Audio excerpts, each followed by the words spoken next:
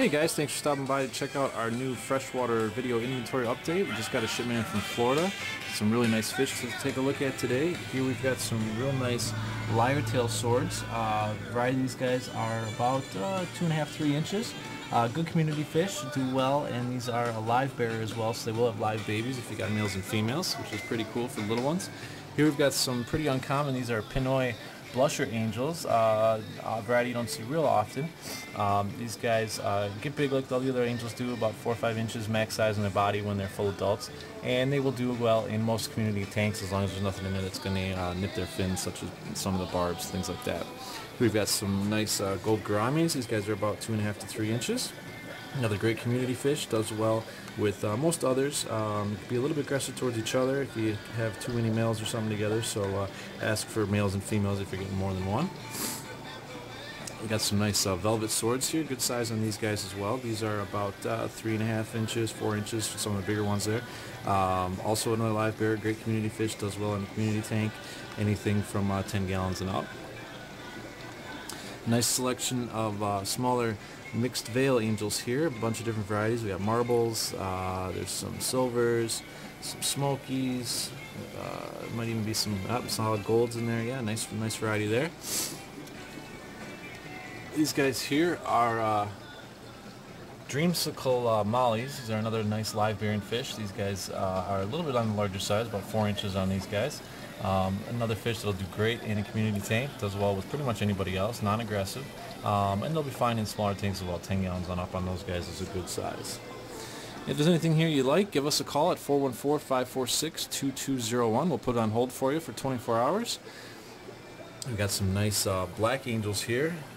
These guys' bodies are about quarter size on these. A nice selection. Have been a little bit harder to get this year for some reason, and we got a nice shipment in. We got a couple tanks of them, so they're doing great. And another great community fish. Here we've got some very popular neon tetras. Common community fish, does well in schools. As you can see, they like to hang out together. And these guys will do fine in smaller tanks, 5 gallons on up. Nice smaller iridescent sharks here. These guys are about 2.5 to 3 inches. Active fish, as you can see, always moving around, so they do well in the tank with a lot of swimming room. And they do get large, 2 feet in a larger tank. If you got something like 125, they will get pretty good size. And they do well in community tanks, sometimes even with semi-aggressive tanks, they'll be fine too. Some South American cichlids, things like that. Also got in some nice blue Mickey Mouse platies. You can see the Mickey Mouse head shape on their tails there. These guys are a nice teal blue color. Also another good community fish, a live bearer as well, like the mollies and the platies. They'll do well in a community tank. Over here we got some calico platies. These are a pretty cool variety, kind of like a painted sword almost, but they got a little bit of a gold fleck to them. Nice fish. These guys are about 2.5 inches, 2 to 2.5 inches. Also a great community fish, does well with most others. Not aggressive, and will do fine in smaller tanks as well. Also got in some medium-sized plecostomus, 5 to 6 inch plecos, as well as feeder ghost shrimp, which are very popular.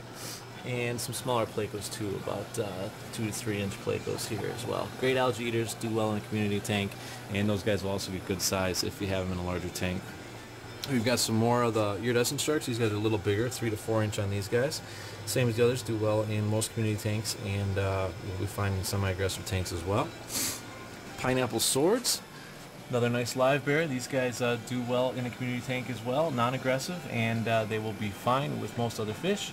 These guys are about 2.5 to 3 inches. You can also check out our postings on when we get new shipments in on the fwfinal4.com. We've got some more of those assorted angels here.